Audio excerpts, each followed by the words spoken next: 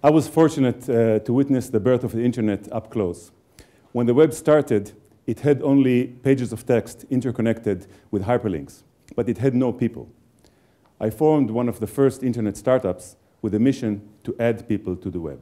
Exactly 20 years ago, the company launched perhaps the first social networking software, which included instant messaging, voice over IP, chat rooms, web-based events, collaborative browsing. You see the interface from 20 years ago, and that's where we started. I sold the company, I bought it back, I sold it again. Then I got tired of buying and selling and decided to go back to basic science. I was very fortunate to receive 2 ERC advanced grants. The first one to work on biomolecular computers, which are molecular scale computers that can be programmed to release drug molecules when and where they're needed. The work received broad recognition and following. The second ERC grant is to discover the human cell lineage tree. Knowledge of the human cell lineage tree will address many fundamental important problems in biology and medicine. For example, what is the origin of metastases, which are the root cause of cancer lethality? And that's an ongoing project. But what happened in the 20 years I was doing basic science? The internet has mushroomed from 0 to more than 2 billion people. But what kind of civilization did it become? If 1 billion people decide they want to change the rules of a social network or replace its management, can they do it? I don't think it's even conceivable. So I think it's fair to say that in the 20 years that have passed, the internet has matured into its Middle Ages, in the sense that it now consists of feudal communities with feudal lords that control everything, and billions of serfs that have no civil rights and can vote on nothing. We know from history that the Middle Ages were followed by the Age of Enlightenment.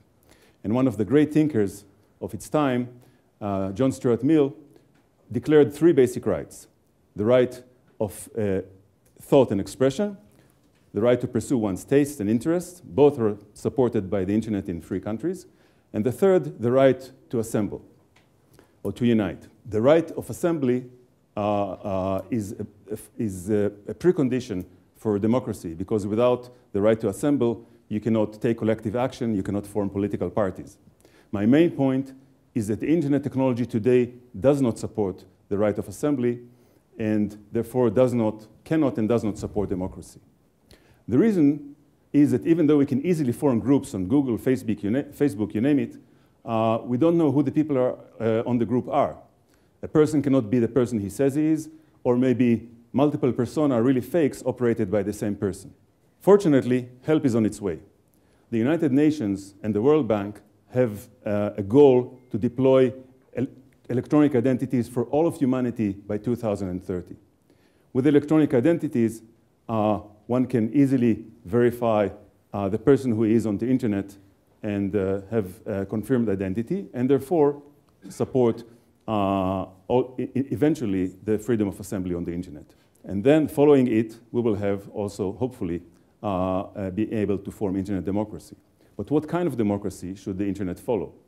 The internet does not have the size and distance limitations that require representative democracy. On the other hand, everyone voting on everything all the time, although technically possible, is not practical. So which way should the internet go? There is a new form of democracy emerging now on the internet, which is a hybrid of representative and direct democracy, in which people can either vote directly or delegate their vote to someone else they trust. Vote delegation can be once or ongoing and can always be revoked or overwritten. It requires very complex software and algorithms to do it. But what's the internet for, if not for that? So delegative democracy is really is like direct democracy in that every vote is done by everyone, either directly or via delegation. And it's like representative democracy in that most of the time, votes are done by delegates that you delegate your vote to. There is a very small group of efforts in this area right now, but I believe that once electronic IDs are broadly deployed, there will be a Cambrian explosion of democracy on the internet, and we'll have amazing democratic forums and communities that greatly surpass internetless democracy. Try to envision a future in which the entire of humanity is united by, say, a Facebook-like democratic community. It's like the United Nations, except the members will not be nations, it will be the people themselves. And what I'd like to ask you is whether this vision of united humanity is compelling to you, and what would you be willing to do to make it happen? Thank you very much.